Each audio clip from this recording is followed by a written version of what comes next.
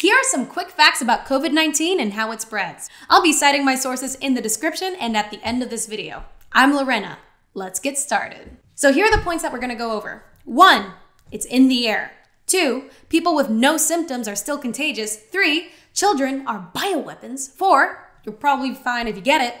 5, it's still super deadly, so take it seriously. And 6, the best thing we can do is stay the f*** away from each other.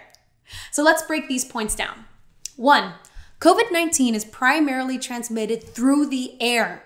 It's not an airborne pathogen, as in it's not going to come find you if you take a step outside, but it is transmitted through virulent airborne particulates coming from other people. This means that even if you use hand sanitizer and don't shake hands and don't touch your face, you can still contract the virus if you are in proximity with someone else who has it. 2, the latest research has shown that the primary spreaders of COVID-19 are actually people who are asymptomatic, as in they do not exhibit symptoms. This could either be because they are in the incubation phase and the symptoms have not yet taken hold, or because they are children under the age of 19, especially smaller children, which have been shown to sometimes not develop any symptoms for the entire duration of the virus. So let me emphasize that and make it point 3. Small children may never develop symptoms and still infect everyone around them. Yes, children are little bioweapons. 4, don't panic though. If you contract the virus, you will in all likelihood be just fine, unless you are very old or have an underlying health condition. Most of us will get over the virus by just resting at home and taking meds like we would with any other illness. It's estimated that 80% of people who contract COVID-19 only develop mild symptoms, so don't freak out. 5, still take it seriously though. The fatality rate for coronavirus is in the range of 10 times that of the flu, but the rate varies hugely by age, being far more lethal to the elderly, as I'm sure you've heard. Assuming a modest 1% mortality rate and an even more modest 50% infection rate, 1.5 million Americans can die in the next 12 to 18 months.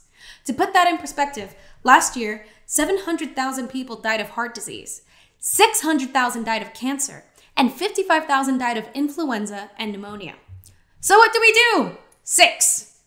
Since it spreads through the air and we have no idea who's contagious or not, since people with no symptoms are still contagious, the best thing we can do is take social distancing very seriously. And we do that to protect those of us who are most vulnerable, of course, people with underlying health conditions and the elderly, which are susceptible to the full lethality of the disease.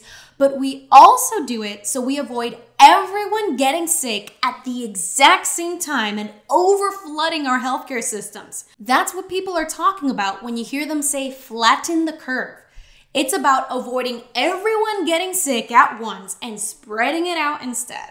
So I'm going to elaborate now on the biggest takeaway, which for me is asymptomatic contagion. Italian researchers have estimated that asymptomatic individuals are responsible for 50 to 75% of the spread. Check out this graph, which compares South Korea and Italy's progressing coronavirus case counts. South Korea tested people who were both symptomatic and asymptomatic, and Italy only tested people who had symptoms. Surprise, surprise! Look what happened there. So, when you turn on the TV here and see the official coronavirus case count for the United States, just know that it means actual jack shit. Because in this country, test kits are only available and administered to people who are already gravely ill. Here's what it's like to try to get a COVID-19 test in the vast majority of the United States today, unless you're a celebrity. First, you experience symptoms. Then, a doctor has to determine whether or not your symptoms warrant a coronavirus test.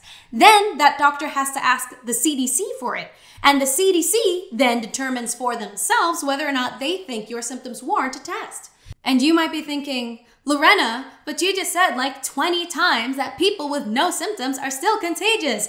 Yes, that is the problem. Only people who tested positive would have had to stay home. But that is not the case. So now all of us have to quarantine in case all of us have it, because we have no way of knowing who has it or not, because we have no fucking test kits. And with that, we've reached the end, and I'm sure you're very happy about it. So take care of yourselves, and please don't fall for misinformation. If you're one of the people who shared this, I'm judging you. Listen only to the doctors and scientists that are actively working on this. I'm serious. Don't listen to me. Read and watch from the sources that I've listed in the description of this video. I just wanted to make something that was quick and easy to share. I got most of my information from the World Health Organization, Michael Osterholm, which is the director of the Center for Infectious Disease Research and Policy, and UCSF's COVID-19 panel notes from March 13th. So stay safe, stay home, watch movies, off, have a good night.